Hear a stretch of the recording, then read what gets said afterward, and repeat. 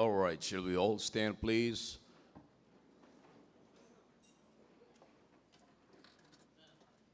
All right, let's turn our Bibles in the book of Luke, chapter 12. Luke, chapter 12.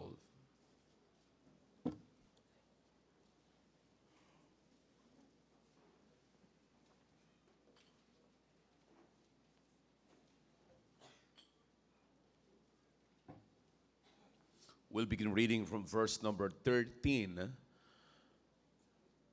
down to verse number 23. All right? Lucas 12:13. Huwag niyo sasabihing bingo.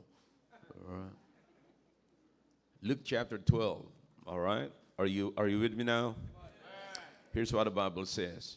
And one of the company said unto him, Master, speak to my brother, that he divide the inheritance with me. And he said unto him, Man, who made me a judge or a divider over you?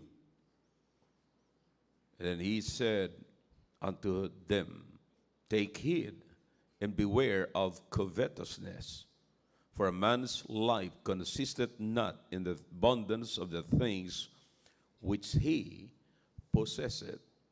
Napakaganda ng talata na yan. So if you have a marker, markahan niyo po yung verse na yan. Napakaganda po niyan. Okay? Na sinasabi po ni Luke na ang buhay ng tao ay hindi po yan nakasalalay sa kung anong tinatangkilik ng tao. Okay? Maganda po yan. Verse number 16. And he spake a parable unto them, saying, The ground of a rich man brought forth plentifully. And he thought within himself, saying, What shall I do? Because I have no room where to bestow my fruits. And he said, This will I do. I will pull down my barns and build greater, and there will I bestow all my fruits and my goods. And I will say to my soul, Soul, thou hast much goods laid up for many years. Take thine ease, eat, drink, and be merry. But God said unto him, Thou fool, this night thy soul shall be required of thee. Then whose shall those things be, which thou hast provided? So is he that layeth up treasure for himself, and is not rich toward God. And he said unto his disciples, Therefore I say unto you, take no thought for your life, what ye shall eat, neither for the body, what ye shall put on. For life, or the life is more than meat, and the body is more than raiment. Okay? Now this morning I'm going to talk to you about what makes you full. What makes you full. At babaybayin po natin ang talatang ito at unawain natin kung anong ibig sabihin ng full and what is it to be a fool and anong dahilan, bakit tayo nagiging mangmang. Unawain po natin yan ng mabuti, okay? Tayo po'y sandaling manalangin. Dakilang Diyos, marami pong salamat sa mga talata na binasa po namin ngayon. Bigyan niyo po ng pangunawa ang bawat isa, O Diyos. At kung ano man nakikita niyong hadlang sa aming puso, sa aming isipan, na maaaring maging hadlang sa pag-unawa po namin, O Diyos, alisin niyo po, nakikiusap po ako sa inyo. Patawarin niyo po kami sa lahat ng mapagkakasala at pagkukulang na marahil ito ay maging hadlang sa pag-unawa po namin ng inyong salita at mahadlagan din ang pagpapala kung mahadlangan ang aming pangunawa. Salamat po sa pagkataon sa mga bisita po namin naririto ngayon. Pagpalain niyo po na sila po'y maunawaan po nila, mai-relate po nila ang mensaheng ito sa buhay po nila. Alam niyo po ang aking intention, O Diyos. Nais ko na ang inyong mga anak ay makakilala, makaalam, matuto ng katotohanan upang sa pamamagitan po nito ay magbukas ang inyong pagpapala. At dito po magbukal at maging daluyan ang inyong mga anak ng inyong pagpapala. Salamat po at huwag niyong bigyan ng puwang ang dyablo sa pag-aaral na ito. Ito po ang aking dalangin sa pangalan po ni Jesus. Amen. All right, thank you. You may be seated in the presence of our God. Okay? Now, pwede na po maupo. Pwede na maupo. At hilingin ko lamang po muli kasi meron po ako mga ilan-ilan na mga naririnig na tumutunog na cellphones. Hanggat maaari mga kapatid, para hindi kayo maapektuhan, ay patayin nyo na lamang po yung cellphones ninyo po. No? Mas mahalagang maririnig nyo po ngayon. Okay? Alright. So ang Panginoong Jesucristo, siya po ay nangangaral at normal po sa Kanya na siya po ay pumupunta ng mga lugar at siya po ay naririnig ng maraming mga tao at nagkakatipon-tipon ang mga tao. Pero dito sa binasa po natin, siya po ay nakaharap sa mga kanyang mga disciples, sa kanyang mga alagad, at ganoon din po sa mga tao na sinasabi ng Biblia, innumerable. Ibig sabihin, hindi po mabilang, wala hong bilang ayon sa record ni Luke, wala pong bilang yung mga tao. And so habang nagkakaroon po sila, is everybody ready now? Everybody pay attention mga kapatid. Habang sila po, habang ang Panginoon ay nakikipag-usap sa mga tao, mula po doon sa karamihan ay merong isang mama na nagtanong sa Panginoon. At kanya pong sa kanyang pananalita ay parang inaatasan niya ang Panginoon. Ang sabi niya, Master, that's all. Yan po ang mga tawag sa Panginoon noong araw na mga nakikinig po sa Kanya. Okay? Because of His wisdom, because of His knowledge on many things. That's why they call Him Master. Okay? All right. I hope you're following me. And then sabi niya, speak to my brother that he divide the inheritance with me. You see, mga kapatid, ang inheritance, yan po yung minamana at pinapamana ng mga magulang sa kanilang mga anak. Okay? Now, etong mama na ito ay nagsasabi na, ang sabi niya, divide the inheritance with me. Sa Hudyo, ang kalakaran sa Hudyo, ang kultura ng mga Hudyo, mga kapatid, ang panganay ay siyang nakakatanggap ng dalawang portion ng inheritance. Okay? Na dalawa. So, siya po ang nakakatanggap. And the rest ay ganun na lamang ang kanyang natatanggap. Mga ordinaryo na lamang na katulad ng iba. And so marahil, nakita niyo mga kapatid, na ang sabi niya, you speak to my brother, not to parents. So maybe yung kanyang parents ay wala na. Okay?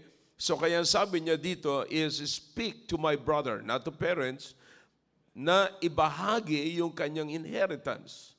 Okay? Now, ang sagot ng Panginoon, bagamat hindi po ito ang layunin ng Panginoon because the Lord came to preach the kingdom. You see, the kingdom of the Lord, not on this area. Kaya ang tanong na sa kanya ng Panginoon, amen, who made, sabi niya, who made me a judge or a divider over you? Okay? So, inaatasan niyo ko, hindi yan ang pinunta ko rito, hindi yan ang sadya ko kung bakit ako naririto. And so, sinamantala niya ang pagkakataon na makausap yung mga tao at makausap yung tao na patungkol sa lahat ng kalagayan ng tao. Because yung problema ng isang taong ito ay hindi lamang po yung problema, kundi problema yun ng maraming tao. And so here is the thing, kapatid, na sinabi ng Panginoon in verse number 15. And He said unto them, you see, ang sabi niya, ang kausap niya lamang doon sa verse number 15 or 14 is one man. Di ba?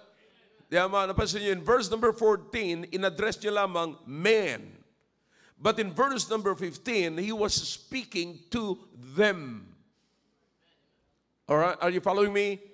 Okay? So, para makakuha lahat ng lesson, you understand, sometimes, ako po yung nagsasalita, pag merong isang kabataan nagkakaroon ng problema, at nakikita ko po yung kanya naging problema, nakikita niyo po na binibring up ko yung kanyang problema, not the man, not the person, but the sin.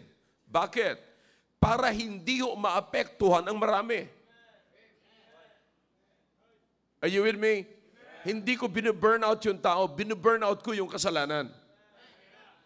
Para hindi na maapektuhan yung iba. And so the Lord Jesus Christ did the same thing here. And then the Bible says here, in verse number 15, take heed. Now, He was discussing to them the sin of covetousness. Okay? Kasakiman, mga kapatid, kung tawagin po natin sa Tagalog. Okay?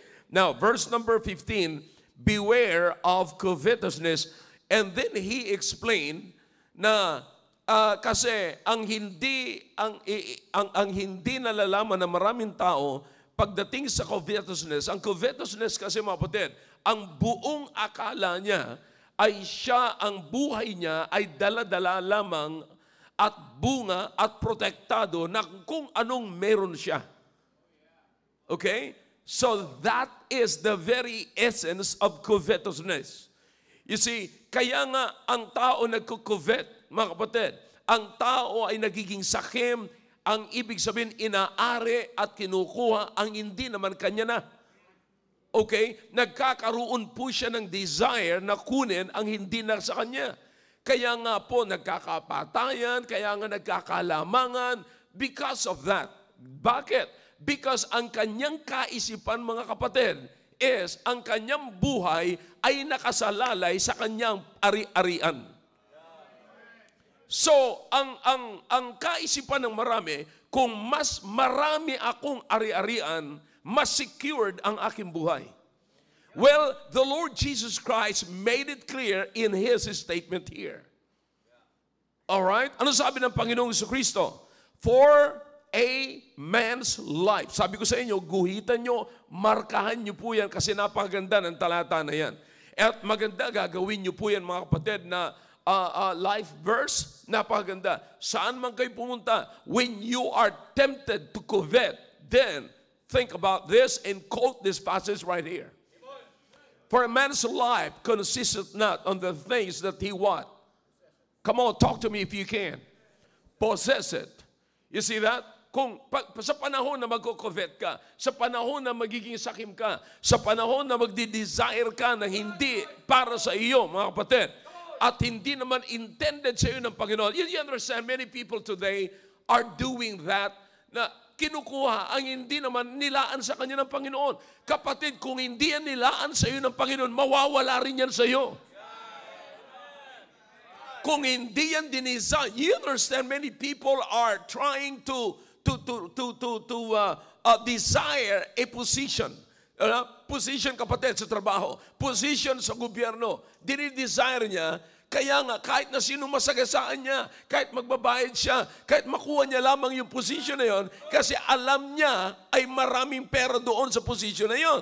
At kung marami siyang pera, maiiwasan, parang ang feeling niya ay secured na po siya. You see that? So nauunawaan nyo, that is covetousness, kapatid. Alright? So nauunawaan nyo na po. Ang sabi ng Panginoon, He made it clear in His statement na ang sabi niya, man's life consisted not in the abundance. Well, I like the word. In the abundance, because many people likes to abound. They love to abound. They want to abound. You see, gusto nilang mag-abound lagi doon sa kayamanan, sa pera, lahat. Because they thought that in the abundance of the things that they possess, that is the security of their life. Did you get that? Somebody say amen. All right? Now, pero sabi ng Panginoon, you're wrong. You are wrong. See? So, in-explain niya ng Panginoon. And then, after the Lord Jesus Christ made this statement, mga kapatid, for the people to understand His statement, He used a parable. A parable is always an illustration. It might not be a story, mga kapatid, na nangyari na, kundi yan ay maaaring kwento na mangyayari pa lamang. But kung nanggaling po yan sa bibig mismo ng Panginoon, yan po ay may kabuluhan at yan po ay may katotohanan. Alright? Alam nyo, maraming mga preachers nag-aaway-away. Yung bang prodigal son ay parable. Yung bang the rich man Lazarus is parable. Yun ang pinag-aaway-awayan nila yan. Without knowing and understanding what is the parable for. You see, why the Lord Jesus Christ stated a parable. Bakit siya nagsasalita ng parable?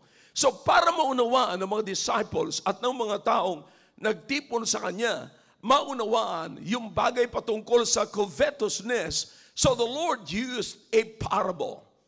Okay? Naunawaan niyo po mga kapatid? Nakakaunawaan po ba tayo? Now, ang inuunawa dito is about covetousness. Now, in other words, pagka pinag-aralan niyo po yung context mga kapatid, I hope you're following me.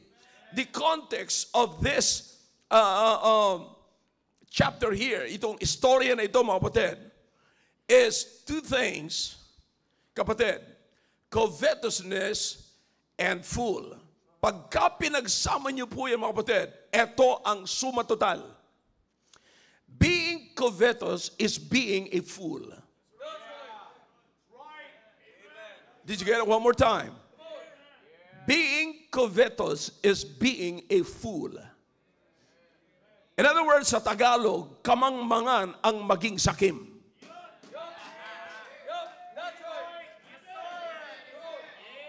Kamangmangan na ang isang sakim, mga kapatid, ay halos ayaw niya nang magpalabas, kundi gusto niya lamang ay paloob. Aga-agahan ko na. Kaya maraming hindi nakakapagbigay sa gawain ng Panginoon dahilan sa kasakiman. At yung kasakiman ay nagiging kamangmangan. Mamaya sasabihin ko sa inyo kung bakit mangmang ang taong ito. But let me first explain what is a fool here according to the context. Okay? Now, based on the context, mga kapatid, a fool here is a mindless person. A person who do not mind the things of God, but they just mind the material things and not the spiritual thing. Yeah. All right? That is according to the context.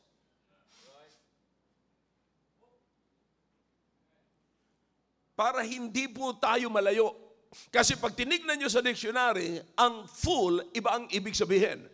Pero ayon dito sa context, sapagkat itong pinag-uusapan natin, Bible, at covetousness, ang ibig sabihin niyan is mindless. You see, this is another form of idolatry, brethren. Because this man here is minding the material and not the spiritual. If you focus your mind on material things and not on spiritual things, that is another form of idolatry. You are idolizing, making gods your material things. Nakuha niyo po yan, kapatid? Ginagawa mong idols, ginagawa mong Diyos-Diyosan, yung material na bagay mo, lalo na yung pananalapi mo, kaysa spiritual na bagay. Kung walang kinalaman, mga kapatid, at kung walang relasyon, yung spiritual sa iyong material, ginagawa mo ngayong Diyos-Diyosan ang iyong material. Nakuha niyo po yan? Alright? So, if this is the material things, and you put everything there, you put your time, you put your effort, you focus, you're spending more time on this, sa material na bagay, rather than spiritual, then, etong material na ito ay nagiging Diyos-Diyosan mo ngayon. Alright? This is the case of this man. Mindless. Hindi siya mindful about this spiritual thing, but mindful siya sa material na bagay. You see? Now, he's preparing his life, before that. Now, this is a fool, kapatid. Makinig kayo na mabuti. Ito po yung mangmang na tao. Ano yung mangmang na tao? He's preparing life before death. And preparing life before death is a wise decision. It's a wise. I agree with that. Dapat lang naman talaga eh. Ako ngayon, paghahandaan ko, syempre, yung buhay ko habang nandito ako, kinakailangan syempre magtrabaho, kasi kakain ako eh. May mga anak ako. Mabuti ngayon, may mga pamilya na sila. You see, pero marami ako mga anak-anakan. Di ba? So you understand that? But here's what I'm saying. Preparing life before death is a wise decision.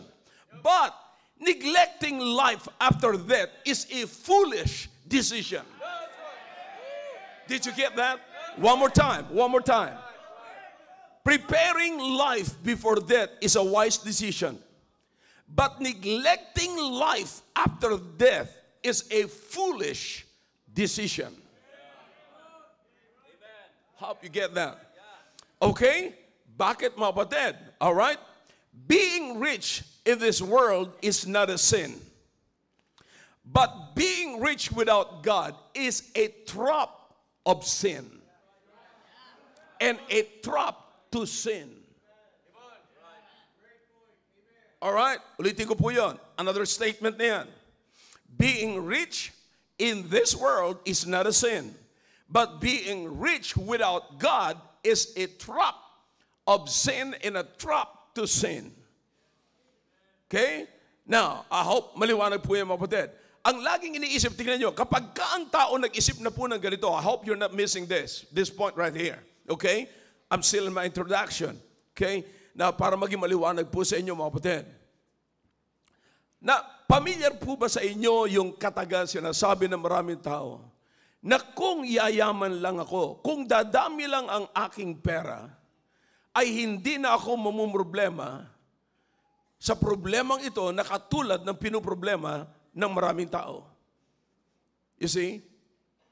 Kaya nga po, maraming mga tao na sinisikap nilang yumaman sa mundong ito dahilan sa kanilang pagkakamali sa kanilang kaisipan na ang kasiyahan ay nakasalalay sa kayamanan. Okay? Kaya nga mga kapatid, marami na silang kayamanan, wala pa rin kasiyahan.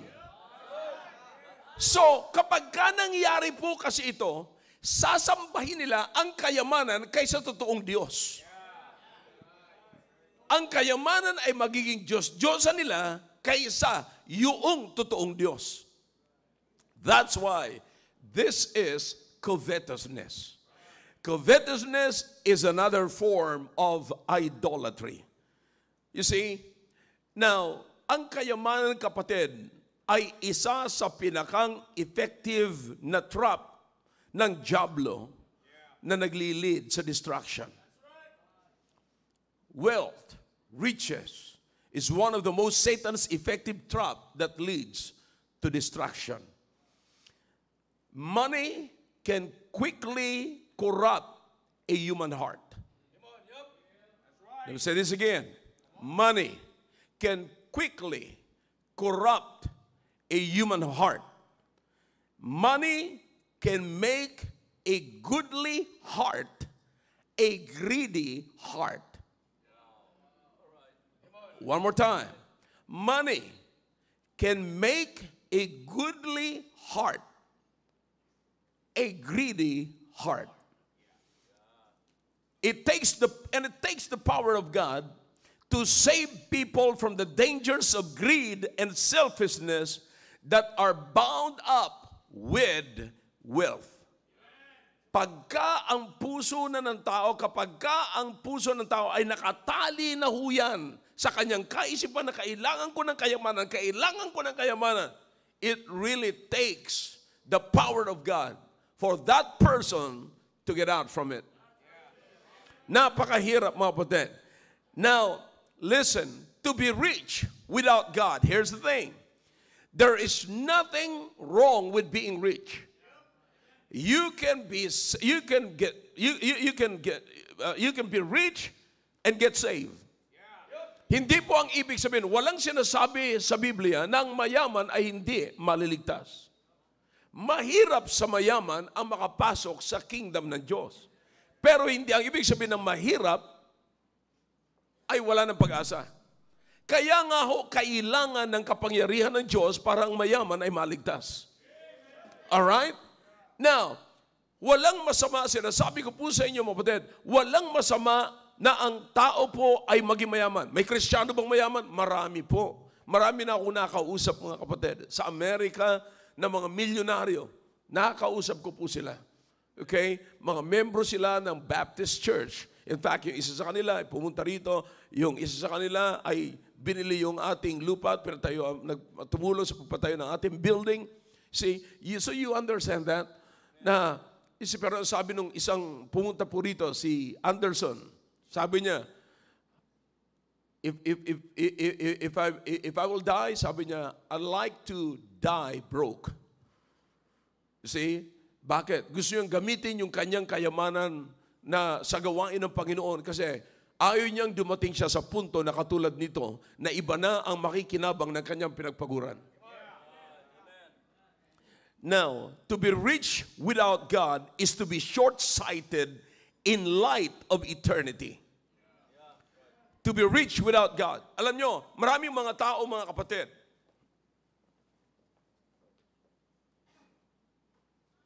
maraming mga tao na gusto na lamang po nilang yumaman at wala po sa kanila, katulad ng mamang ito, yumaman po siya, nung siya yumaman, kapatid, sabi niya, wala siyang Diyos. Ang nasa isip niya is all about me, my, I. Yun lamang po ang mamang ito. But you will notice, mga kapatid, ang taong ito ay yumaman na walang Diyos. Ang buong akala niya, hindi niya kailangan ng Diyos. Sa mga taong nag-iisip na pagka sila may pera, ay secondary na lamang ang Diyos. Ang ibig sabihin niya, short-sighted ka. Hindi mo gaanong nauunawaan ang eternity. Because what you have right here is all temporary and not eternal.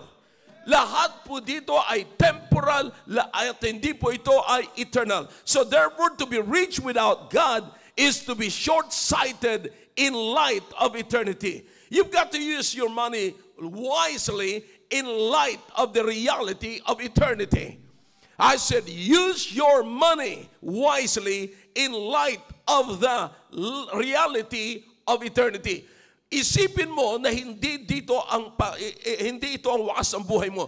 Hindi ito ang final. Kapatid, gaano man tumanda ka rito, sabihin natin maabot mo ang 150 years old na dala-dala mo for 150 years ay napakayaman mo, na milyonaryo ka. But listen, mas mahaba pa rin ang eternity. Mas mahaba pa rin yung buhay mo after this life. Are you following me? You see, kaya sabi ko po sa inyo kanina, many people are preparing for this life, pero hindi sila naghahanda sa buhay after this. You see, again, preparing life before death is a wise decision, but neglecting life after death is a foolish decision. All right? So, to be rich without God is to be short-sighted in light of eternity. Second statement, to be rich without God gives temporary comfort and ease, but long-term misery. To be rich with God gives temporary comfort and ease, but long-term misery. All right? Now, yung magkaroon ka, listen now, maraming mga tao, binaliwala nila ang Diyos nung sila'y pinagpapala, nung sila'y nagkakaroon, akala nila, that's all, that's life. Yung pa sinasabi nila, maaaring magkaroon ka ng comfort, but all temporal. Magkaroon ka ng ease, it's all temporal.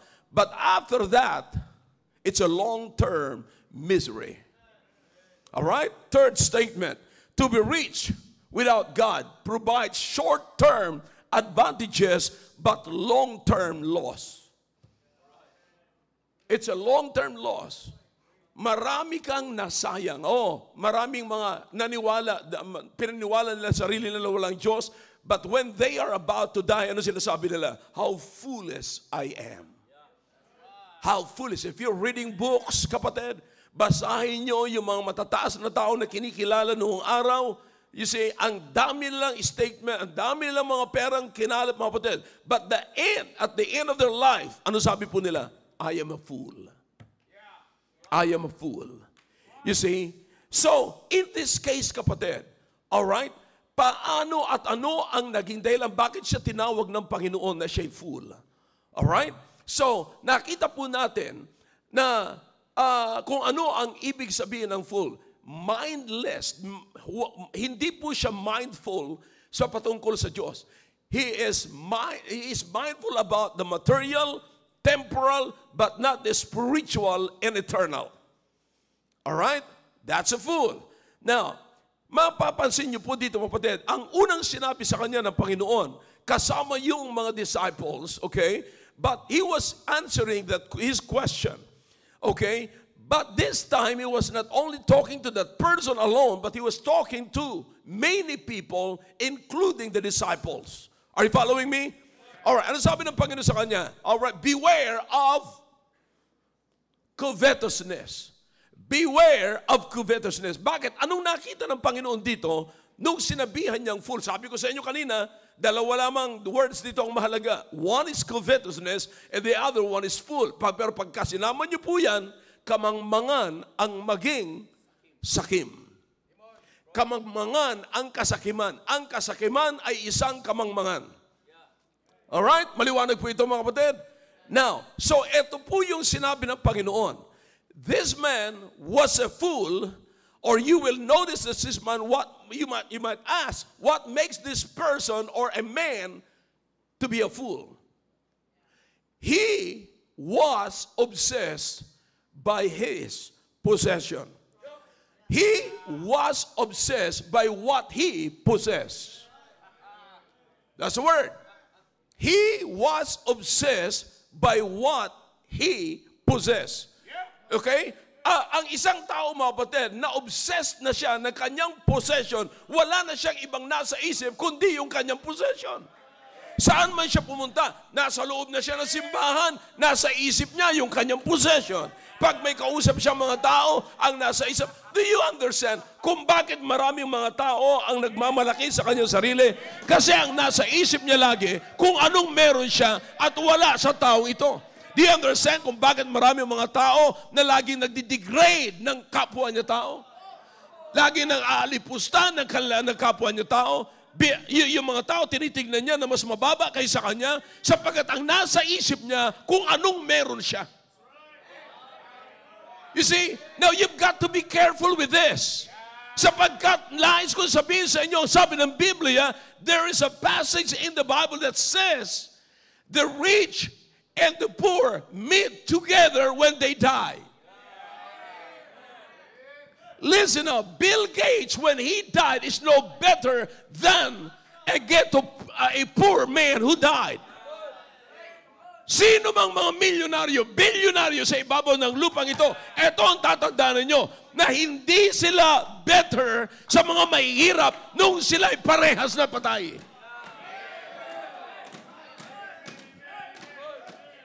Oh boy, I'm telling you, nakakahiya mga kapatid na pumapasok tayo sa simbahan.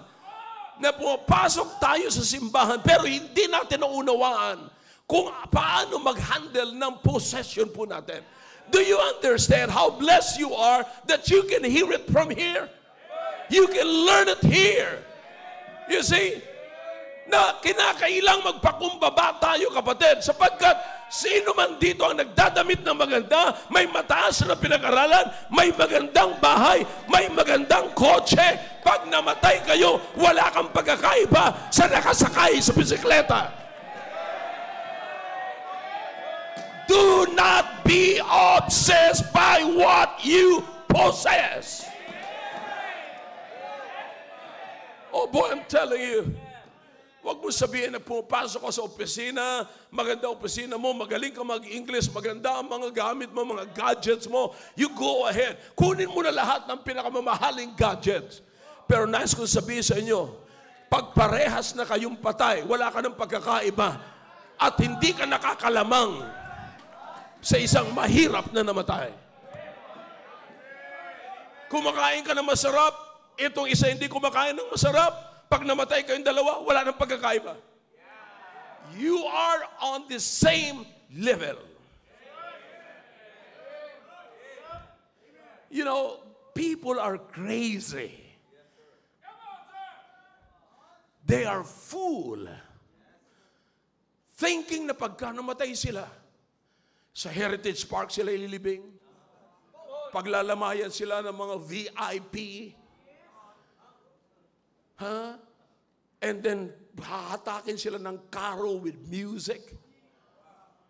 But listen, who's inside the coffin?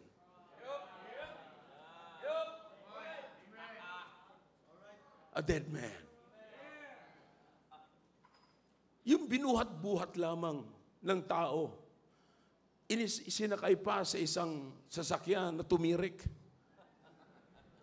Kapatid, walang pagkakaiba yon sa magarang paglibing at libingan. You understand? I said, you understand? And the sad thing is this, kapatid, kapag kayo nakapakinig na ng ganito, at hindi nyo pinansin, and it's sad that you're living in misery in the place of mercy. So sad. So sad. Dito na dapat magkaroon ng mercy, pero dito pa kayo nagkaroon ng misery. Bakit? We're not mindful about the spiritual and the eternal because we are mindful about the material and the temporal. Why is that? Because of, what's the word? Covetousness. Covetousness. Thou shalt not covet, sabi ng Biblia. That's in the law. And that's the word of God, kapatid. You see, what he possesses makes who he is. Did you get that? What he possesses makes what or who he is. Be careful with that. Sana, kapatid, wag nang masumpungan sa atin. Sabi ng Panginoon, beware, ingatan nyo ang pagmamalaki. Kasi kamangmangan ang maging, kamangmangan ang kasakiman. O ang kasakiman ay kamangmangan. Kaya mag-ingat kayo, mga kapatid. Sabi ng Panginoon, mag-ingat kayo. Na huwag kayong makarating doon, na kayo ay ma-obsess na ng inyong possession.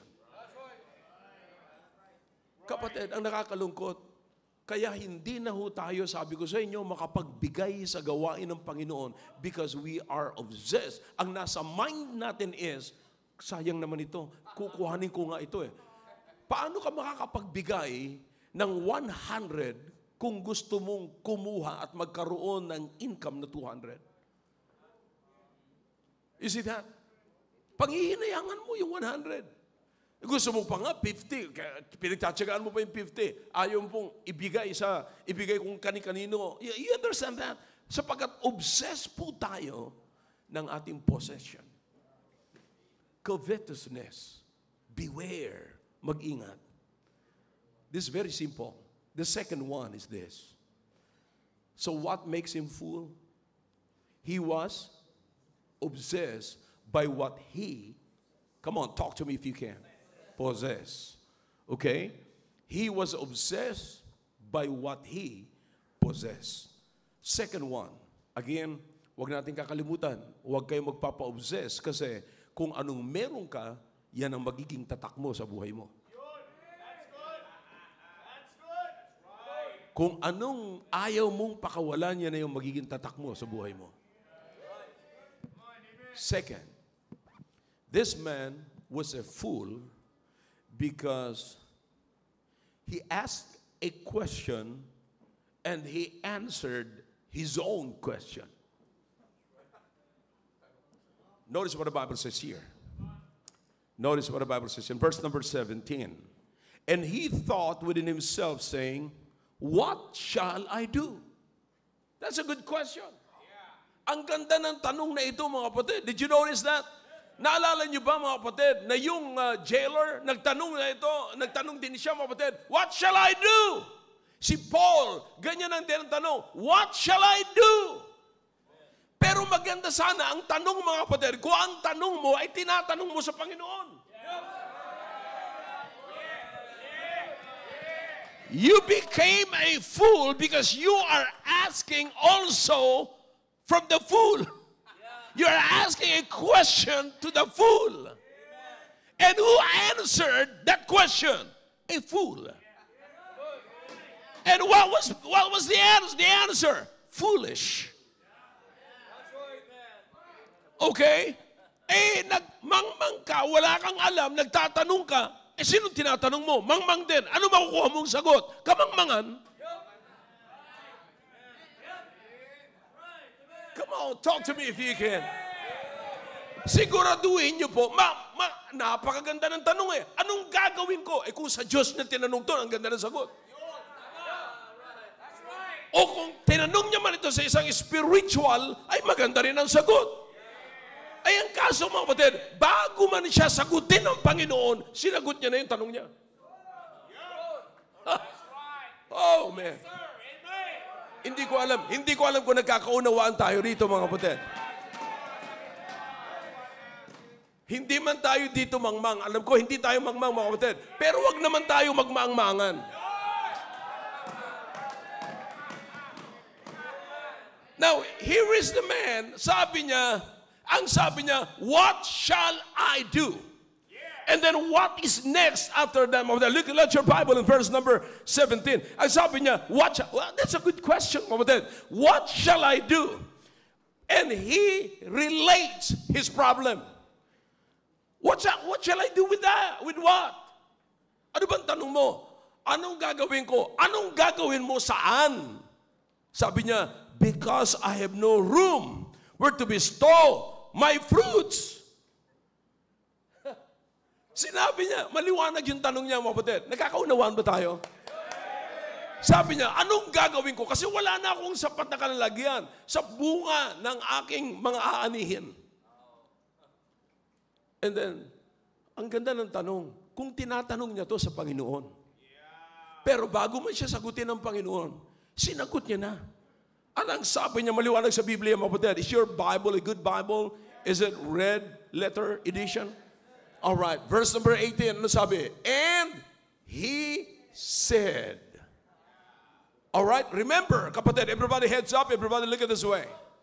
This is a parable, an illustration from the mouth of the Lord Jesus Christ for the people and his disciples to understand what is covetousness is all about. All right, am I clear? All right, here's the thing. Sabi ng Panginoon, and he said, verse number 11, verse number 18 now, this will I do. I don't know about you, pero nakita niyo po sa Biblia niyo, nung una sabi niya, what shall I do? All right? Then the Bible says, this will I do. Looking back to the statement that I've said a while ago. What is the first point? He was what? No, sir. What's my first point? He was obsessed by what he possessed. And because he was obsessed by what he possessed, he was afraid for the answer that the Lord Jesus Christ will tell him. Kaya nga po, inunahan niya na.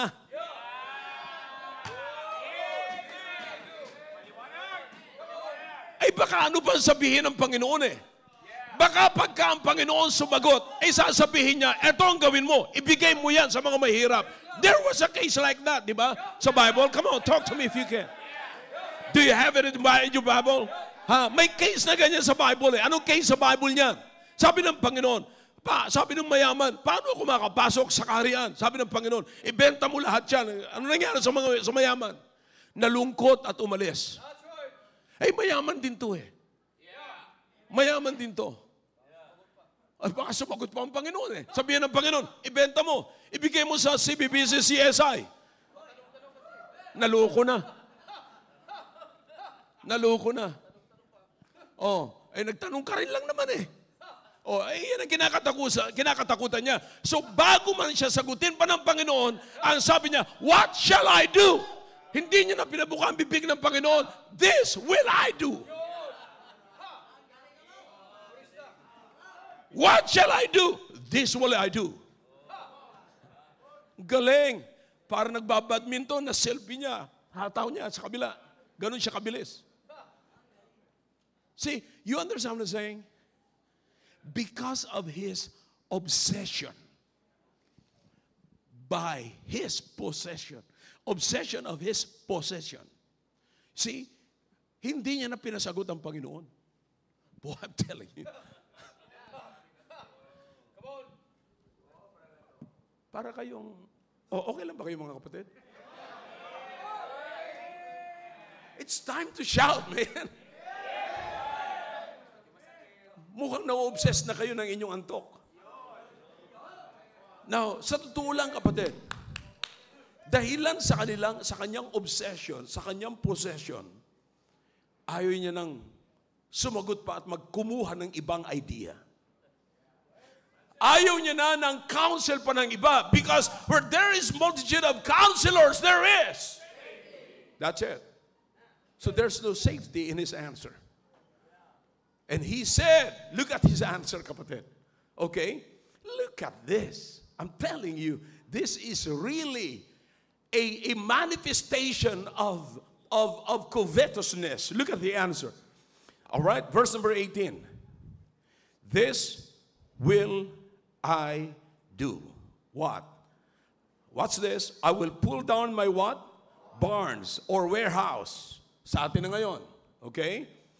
And what? Build greater. And there will I bestow all my fruits and my goods. All right? Kailangan niya ng lugar to keep his possession. All right? Did you notice that? He really needed. All right? Now look in verse number 19. This will I say to my soul.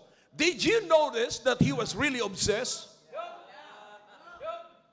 Because the first question is, what shall I do?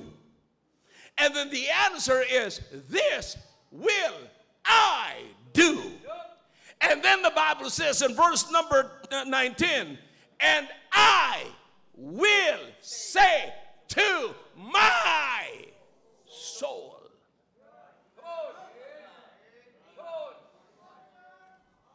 Nasa possessive form ang everything dito mga kapatid. The words is very personal, possessive, because he was obsessed. You see, but there's something here mga kapatid. Ang sabi niya, and he said, but the Bible says in verse number 20, but God said.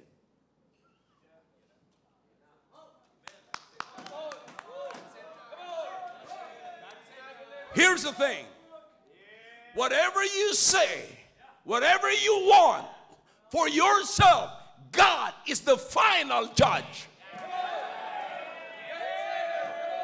It is not about what he said. It is about what God said. It's not about what you have in your mind, what you possess, but it is what God said. He is the final judge. The problem here is not what you own, but who owns you.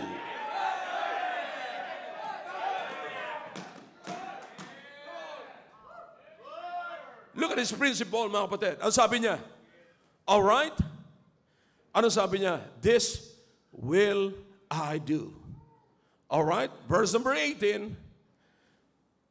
Verse number 19, I will say to my soul, soul, thou hast much goods laid up for many years.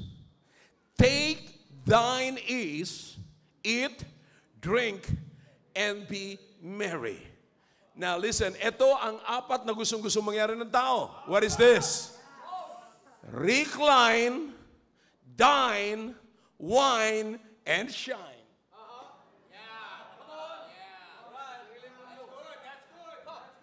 Mayaman, sobrang yaman ito. Nakabili ng sariling mundo.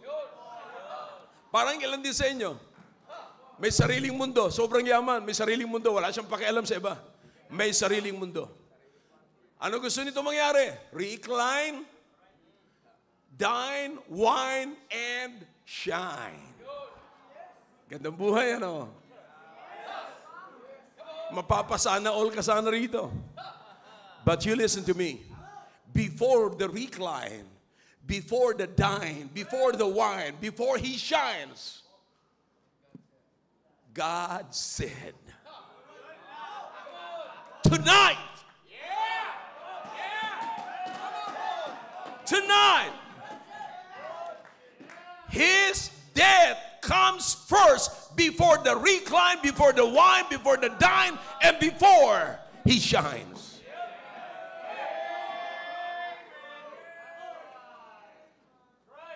You're so much focused on what you own, and you forgot who owns you. You are not in control.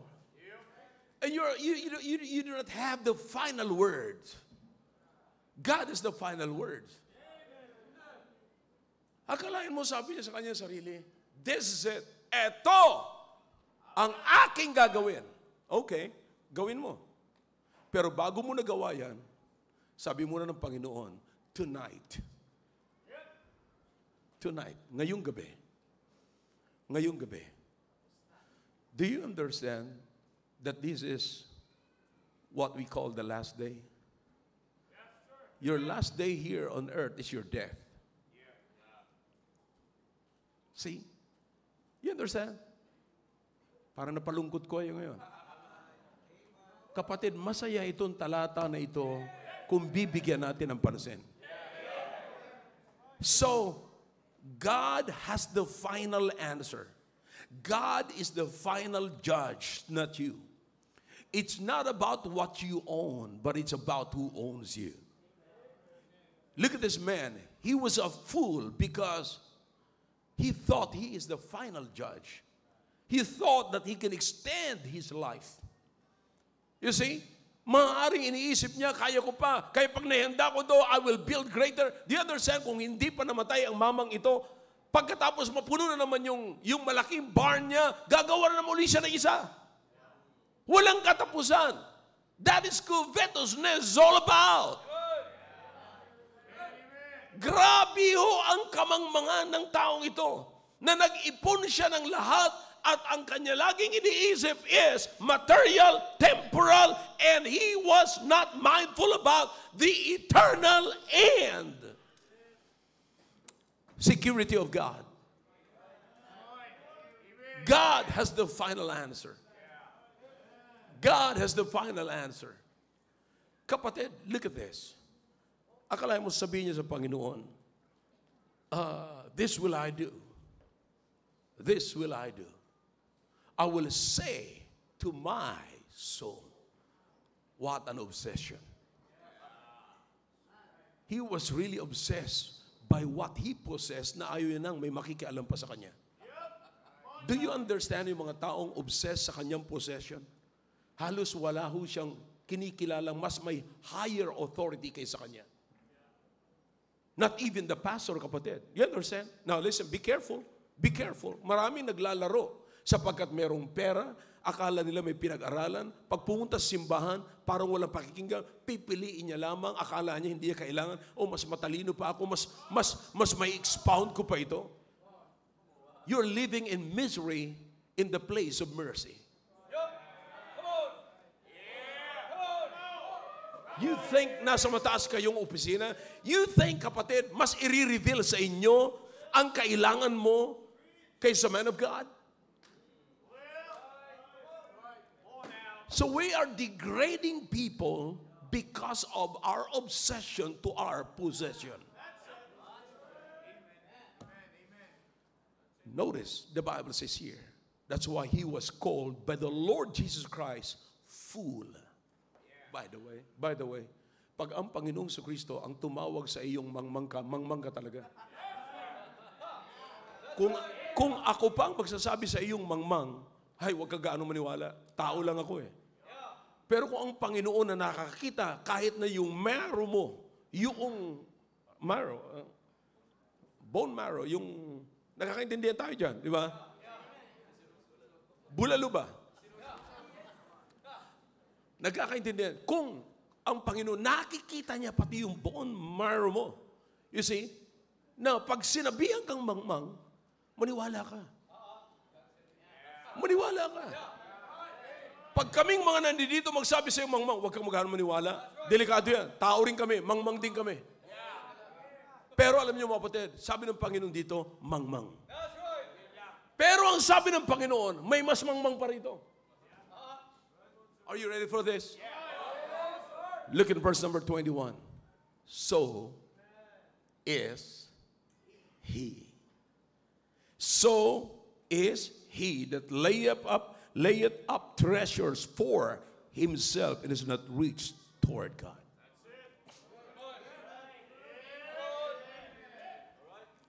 Kapatid, let me ask you a question. Double check. Gaano mo kaalam ang cellphone mo compared sa kaalaman mo sa Bible?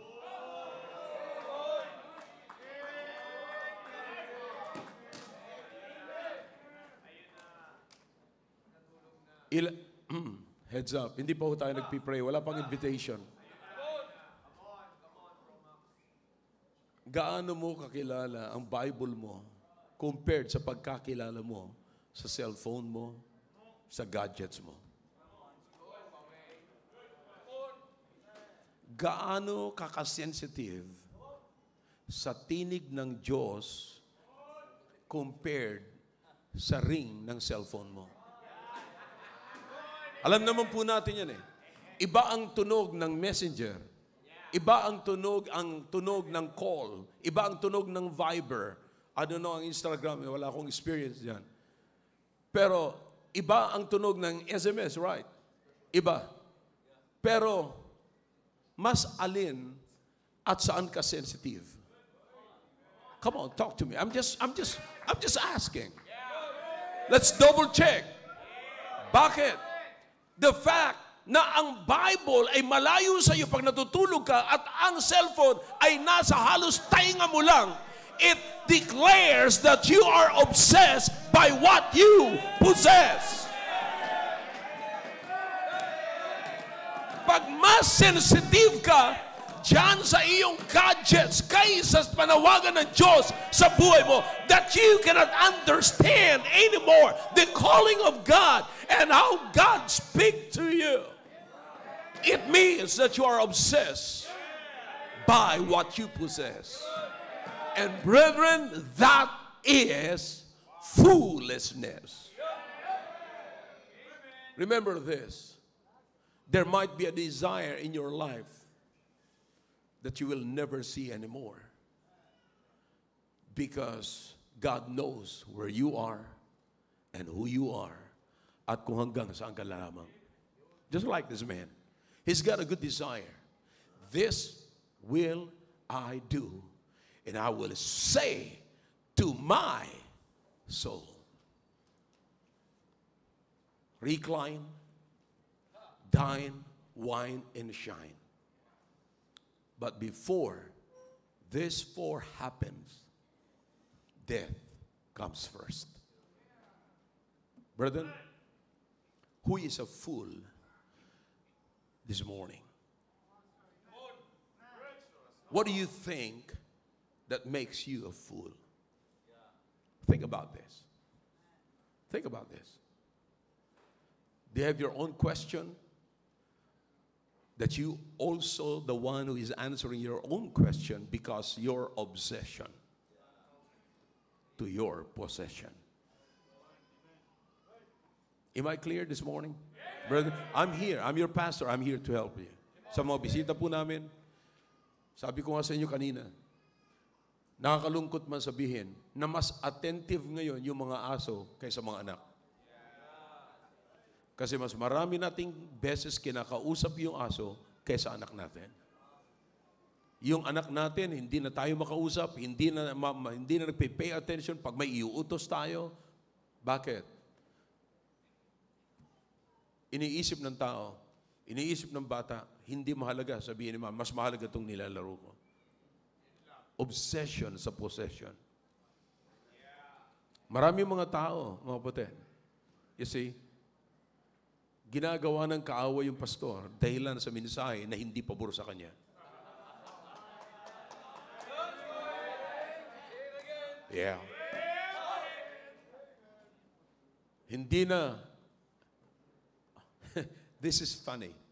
Hindi niya kakausapin yung pastor, pero nakikinig sa mensahe ng pastor. At pag nakikinig sa mensahe ng pastor, lalong naiirita.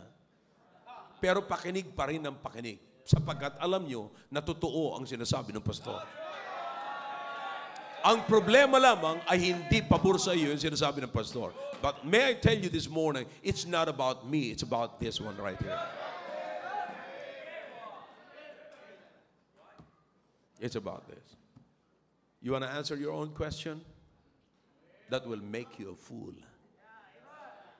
Why don't you ask God? Why don't you talk to God? Talk to God and let God give you the answer. And the reason why we're not mindful about God's answer, we're not so sensitive about the answer from God, is because we are obsessed by what we possess.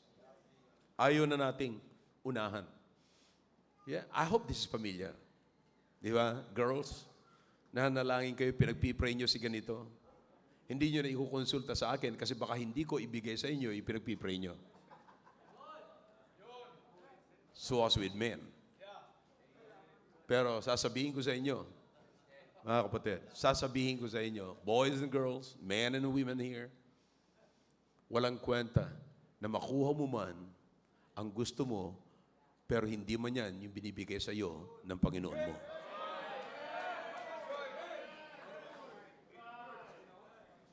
Walang kwenta.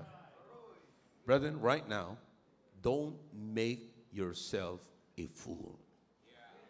You should be wise. God knows who you are. A child of the living God. You've got to have the wisdom of God. God is giving you the right discernment. I believe this message ay nakatulong po sa inyo sa umagang ito. Shall we all stand po? Dakilang Diyos, marami pong salamat sa mensahe na aming narinig. Pagpalain niyo po ang mensaheng ito na patuloy na magbigay ng encouragement and babala sa inyong mga anak. Beware of covetousness. Salamat, Panginoon, na kami po ay pinakita niyo po sa amin ang inyong salita na nakita po namin na ito'y napakahalaga bilang pamantayan na aming pumuhay sa araw-araw. Pagpalain niyo po, Panginoon, ang mga anak niyo na lalapit ngayon, maunawaan po namin, at ihilingin po namin sa inyo, there might be something that we need to ask, just like this man here, the question of what shall I do? But we will wait for your answer, O God, at hindi po kami sasagot sa katanungan po namin. Please speak to everyone. Your heads are bowed, your eyes are closed. God is speaking to your heart through that message. Then let's step out of our seats and come forward, kneel down and talk to God.